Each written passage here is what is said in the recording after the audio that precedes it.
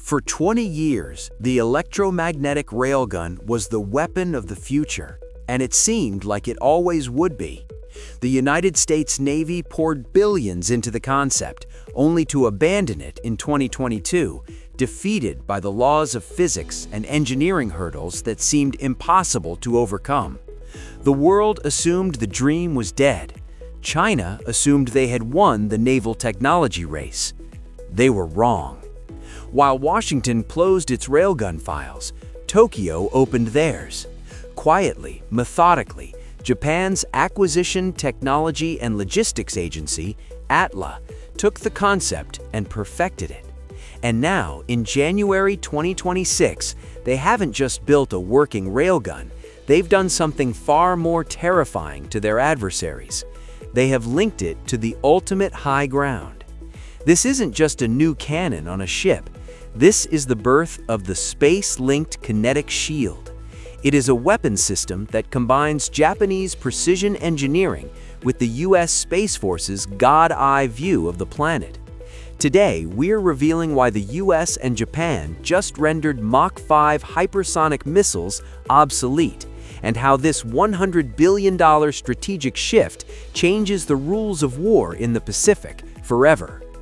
To understand why this is such a massive deal in 2026, we have to look back at the breakthrough that stunned military observers. While other nations were focused on lasers or more missiles, Japan's ATLA was achieving what was previously thought impossible: a successful, repeatable railgun test at sea.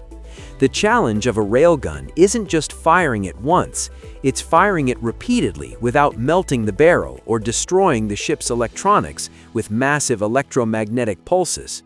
Traditional cannons use chemical explosives, gunpowder, to launch a shell. A railgun uses pure electricity. It dumps massive amounts of current into parallel rails, creating a magnetic field so powerful it accelerates a solid metal slug to hypersonic speeds instantly. If you were interested in the modern warfare topics, then please take a second to like the video and subscribe to our channel. Thank you. Japan's breakthrough, conducted aboard the test ship JS Asuka, proved they had solved the durability issues that plagued earlier American designs. They didn't just build a lab experiment, they built a maritime weapon capable of firing a 40mm round using 5 megajoules of charge energy. But the most insane part of this engineering isn't the gun itself, it's how they keep it stable.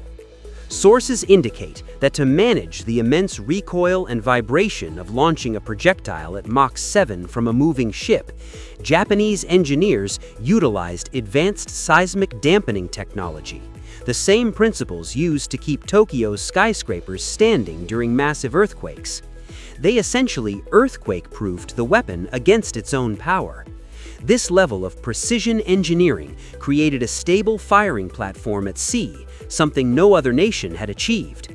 But a gun, no matter how fast, is useless if it can't hit a moving target 300 miles away.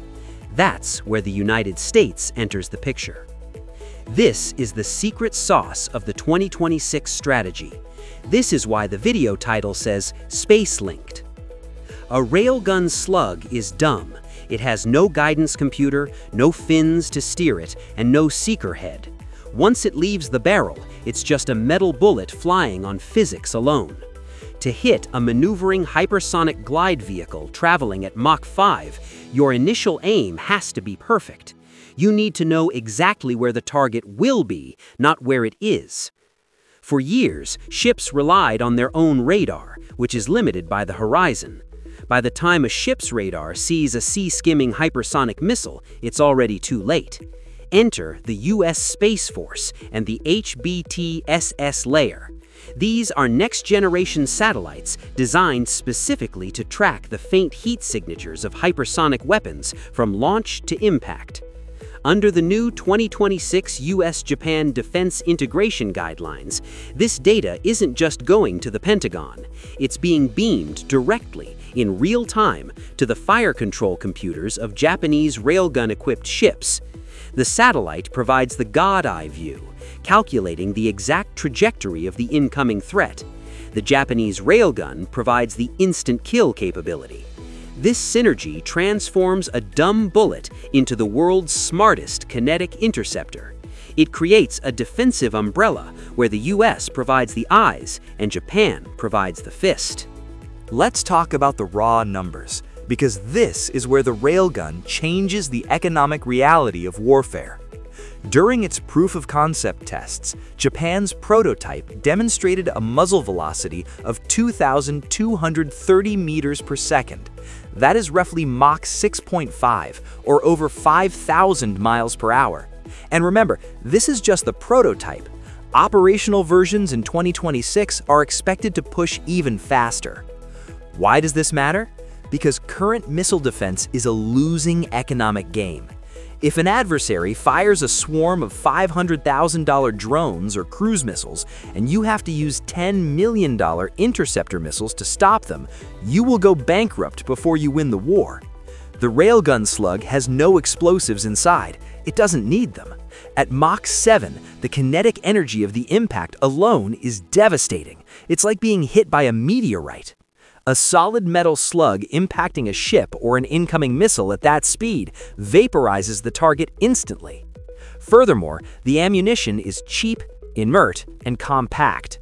A destroyer that could carry 90 heavy missile interceptors can now carry hundreds, perhaps thousands of railgun slugs. This creates what strategists call a deep magazine. It becomes nearly impossible for an enemy to overwhelm the ship's defenses through sheer volume of fire. As long as the ship's reactors can generate power, the railgun can keep firing.